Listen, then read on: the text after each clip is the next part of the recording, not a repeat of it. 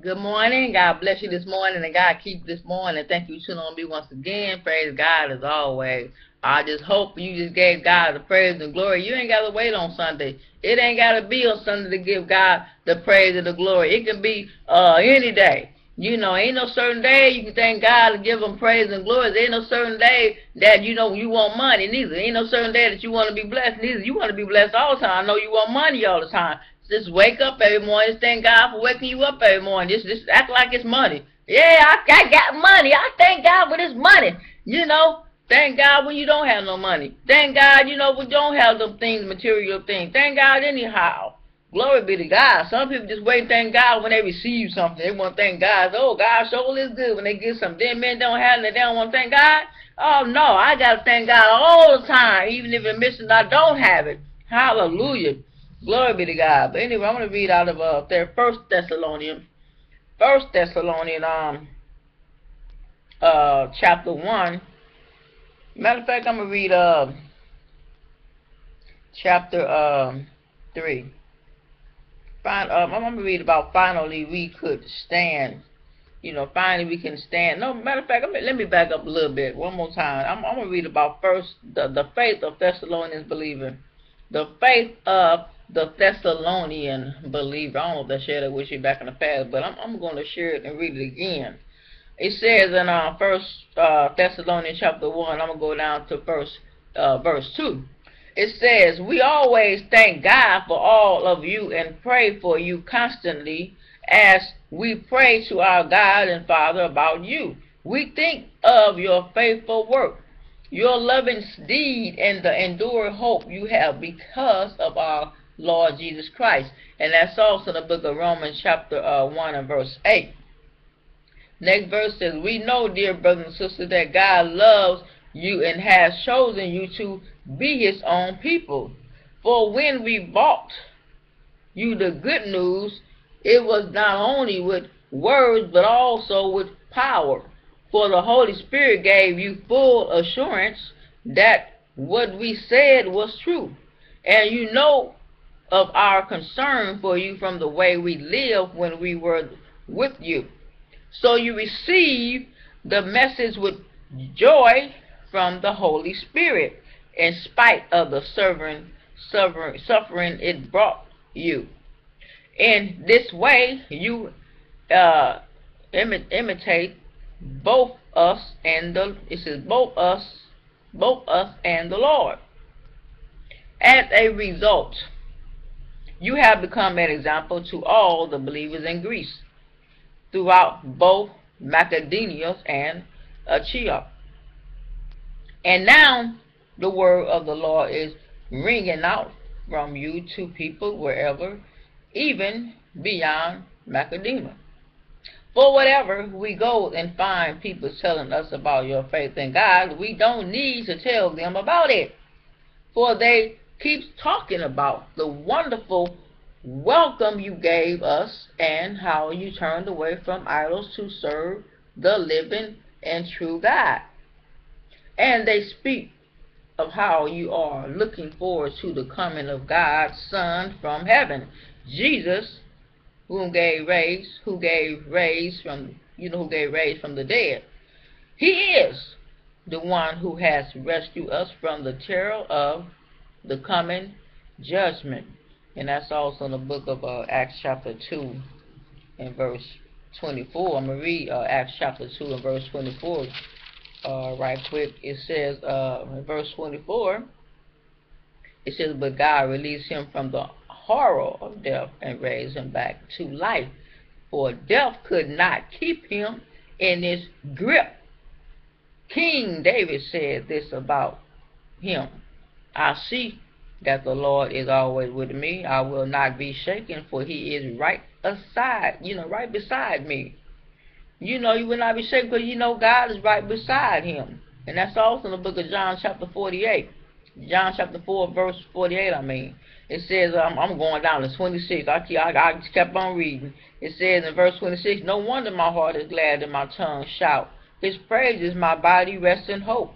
For you will not leave my soul among the dead, or allow your Holy One to rot in the grave. You have shown me the way of life, and you will find, it says, you will fill me with joy of your presence. And that's also the book of Psalm 16 and verse 8 through 11. Praise God. God fills you with joy. You know, you can be all sad and be all out of joy, be all out of happiness. God will fill you with joy. Not with things come up with, and you get the results of the blessing. He will fill you with joy. You can have joy without even having these material things. I know I had joy without even having these things, because I know my God, you know, nothing don't last forever anyway.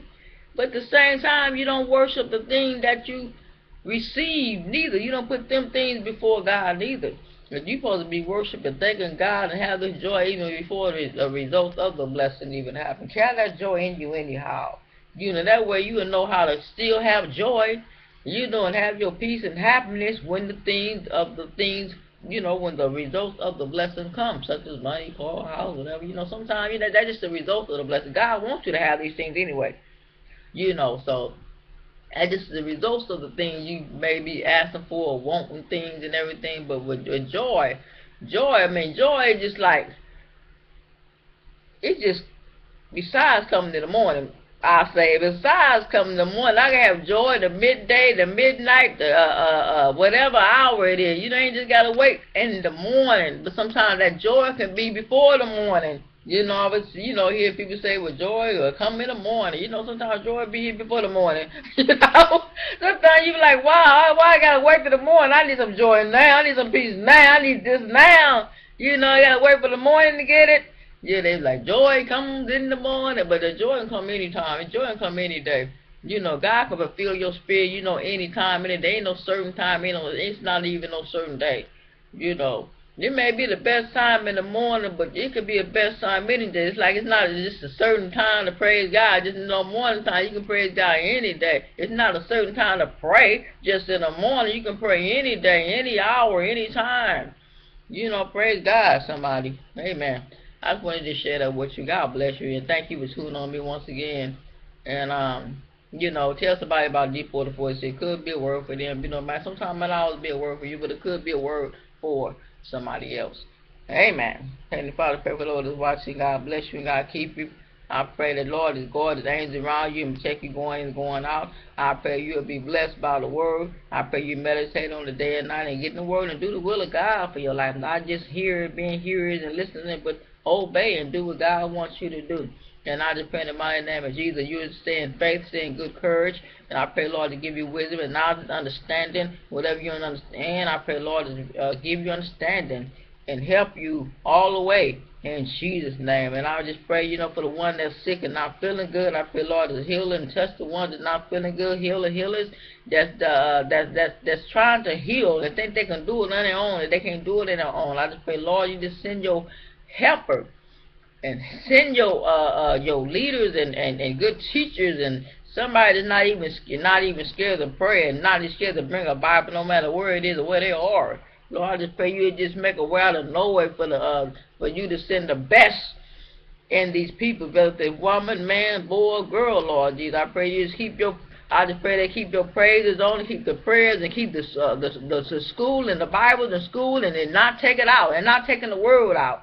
I just pray they stay in their heart and their mind and their soul in Jesus' name. I pray they stay in the word and do the will of God for their life, knowing what you said about what they said and what they think. Knowing what I just pray that I just hoping that they just meditate and know what you said and not what the world said. Focus on what you said, your law, your way, Lord.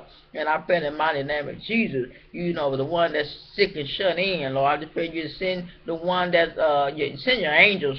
Bless them, cover them in Jesus' name. Cover them with your blood. If it wasn't for the blood of Jesus, I wouldn't know where I'd be, Lord. If it wasn't for the blood of Jesus, they wouldn't even be healed. They wouldn't even know who they are. Lord, I just pray in the mighty name of Jesus. Bless the ones that are, you know, and that's seeking you right now. God bless the ones that's not seeking you, Lord Jesus. I pray they will seek you someday in Jesus' name. I pray you give them understanding and wisdom and knowledge.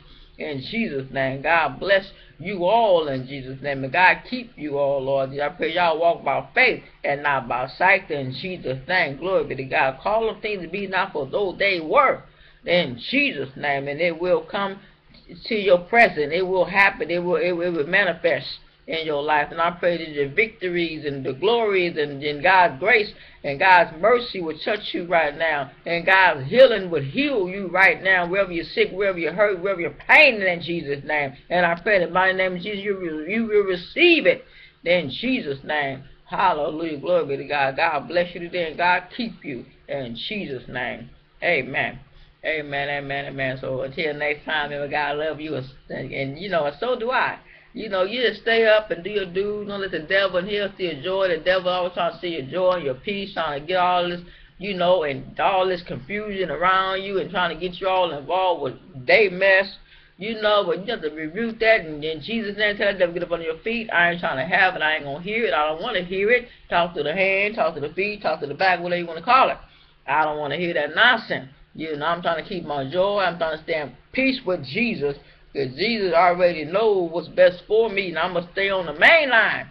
I must stay on his line. I must stay what he said about him and knows about me, and will give me direction, you know, and where to go and what to do and what to say. And, you know, sometimes you have to control your tongue sometimes, you know, but you won't get nothing out of order and make somebody mad. You know, some people can't take it because they haven't grew up in maturity yet. That's why they get mad so easy. They haven't grew up yet in maturity. Like wherever you say to somebody, they get mad, they snap.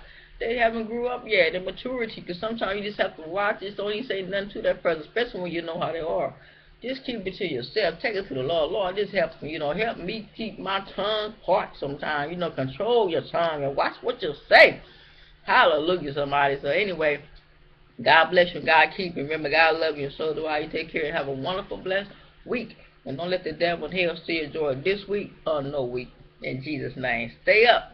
Do your dues and don't worry about the don't. See you later next time. God say the same.